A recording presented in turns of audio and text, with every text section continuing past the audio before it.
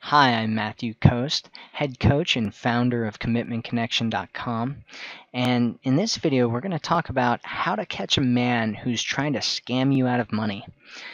But before we talk about that, if you're struggling to attract the right man into a committed, lasting relationship, make sure you go to my website at CommitmentConnection.com and take my quiz.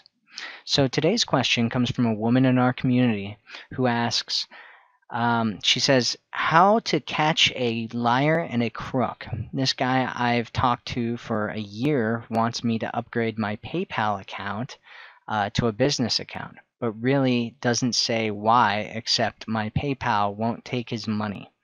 He tricked me before, and I'm not falling again. Help. So there's really not a whole lot to be said here other than that you need to stop. Just stop it. Really, just stop what you're doing. If a guy tries to scam you, don't continue talking to him. Stop talking to this guy. I don't know why you're still talking to this guy. If you get scammed by the guy, the same guy twice, that's really your fault. You need to stop talking to this person. Why would you talk to somebody who's scammed you out of money? That just seems ridiculous. I've had a few women contact me about men scamming them out of money, so I'm going to give you a few quick tips here just to make sure that you don't get scammed. So first is, if you meet a guy online and he's too far away from you to meet up, stop talking to him. Just stop talking to him altogether. There's been situations where guys were in Iraq, who knows if they're actually in Iraq or not, or they're, in Australia and, just places that were far away from these women. And they just continued to talk to these guys and, fall in love and then start sending them money. And it's just, it's not a good story. It's not a good thing to do. So if he tries to give you some kind of sob story about how he's in a difficult situation and needs help, stop talking to him.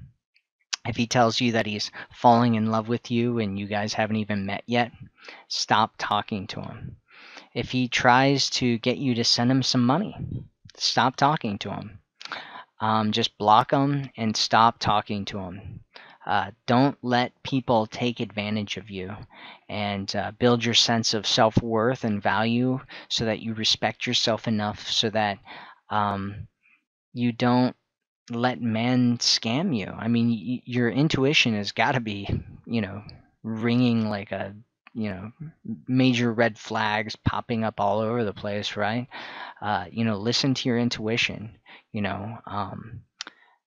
have some self-respect. Don't send men money, especially over the internet, especially if you don't know them. And even if you do know them in real life, don't send men money.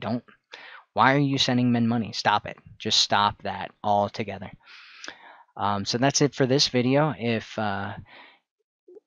you're struggling, if you're having problems attracting the right man into a committed, lasting relationship, make sure you go to my website at CommitmentConnection.com and take my quiz. I'm Matthew Coast, and I'll speak with you again soon.